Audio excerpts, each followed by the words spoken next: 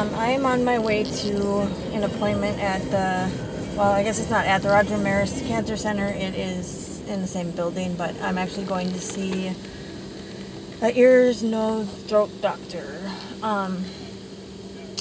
that like specializes in oral cancer stuff, I believe. So anyways, I'm running late as usual.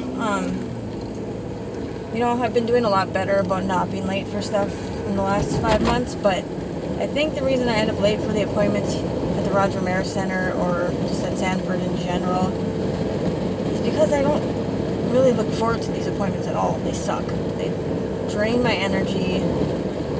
They get me thinking negatively. I'll be doing really well and I'll go to an appointment at the Roger Maris Center and all of a sudden I feel like shit. And it sucks. Their statistics and their numbers and their staging and their everything about it just, it's not fun. Plus, I think they're full of shit a lot of the time.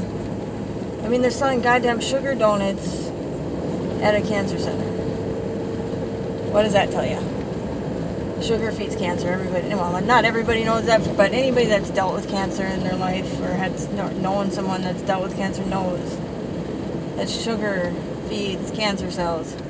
So why on earth would a cancer center that's trying to heal cancer be selling sugary, not even selling, giving them away for free, as a matter of fact, giving away sugar donuts to the cancer patients? Where's the common sense in that? I think they're trying to kill us, honestly. That's what it seems like. You'd think they'd have some organic fruits and vegetables or something, but no, they gotta sell you sugar donuts, give you sugar donuts. I don't know. Anyways, I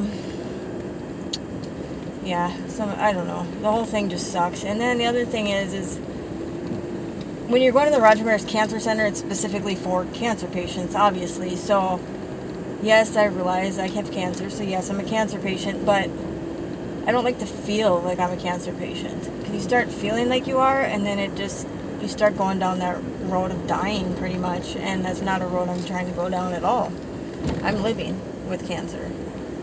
And when you walk into the cancer center and these, people are sick and going through chemo and radiation and they're bald and weak and, everything that goes along with the treatments,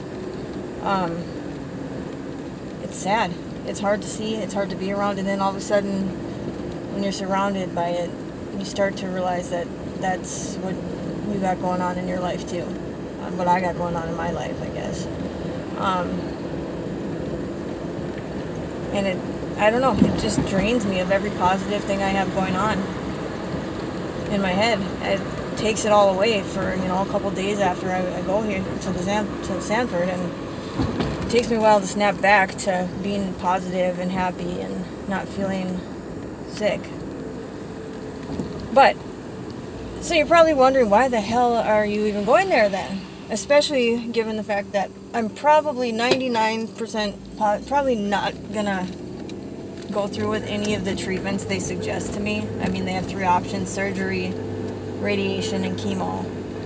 None of which I plan on doing. The reason I am going, though, is because just like any other healing method I've taken on here in the past 5 months, or anything else I've been open to trying, I am open to hearing what they have to say and to see what their opinion on it is. Also, in order for me to get a CT scan and an MRI and a PET scan, they won't do it unless they think that I'm coming in there and I'm going to do the treatments that they want me to do. If they know that my plan is to not do chemo and not do radiation therapy, they won't give me a CT scan. They won't give me an MRI because I'm not their patient anymore. So, as long as they believe that they're talking me into doing chemo and that's what it's looking like my plan is, then I can get the CT scan and stuff done in order to find out kind of where things are at with my cancer.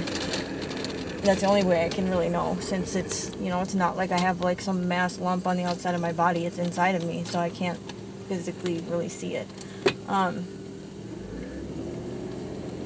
So yeah, I'm gonna go here and try to keep my head up and not listen to their numbers that they give me and time I have left to live, because according to them, if I don't start chemo, I will be dead in approximately 7 months, I think, since I was given a 12-month life expectancy if I didn't do chemo or radiation therapy and surgery. So I do not believe for one freaking second that I'll be dead if I don't do chemo and radiation. Actually, I think the chemo and radiation would be what kills me if that was the route I took. They failed to tell me at the cancer center that only 2% of people with stage 4 cancer, 2% of them, the chemo will work. The other 98%, it doesn't work. If you're at stage 4 cancer, chemotherapy doesn't work in 98% of the patients. Do you think they'd tell you that though? Hell no. So what do? You go in there and, you know, you just might be lucky enough to be that 2%, but doubtful. So you go through hell, you get tortured, you get burned, you go through complete fucking hell. And then the way your children, your family, your loved ones would have to see you, and then all of a sudden you leave this world, and that's how they'd remember you. And it would be sad. It'd be torture for not only me, but for the people around me. It'd be torturous for my children, for my mom, for my brothers, for my friends. It's not something that I want my family to have to see me go through, and it's not something I want to go through myself.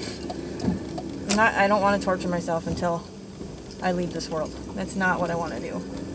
And, you know, I'm sure many people with stage 4 cancer probably wouldn't choose the chemo and radiation route if indeed they knew what the chances were that it was actually going to help them. But like I said, there's many things these doctors don't tell us. So that's why you just got to get online and start doing research yourself and weed out the bullshit and figure out what's real. It's kind of a headache, but, you know, it can be done.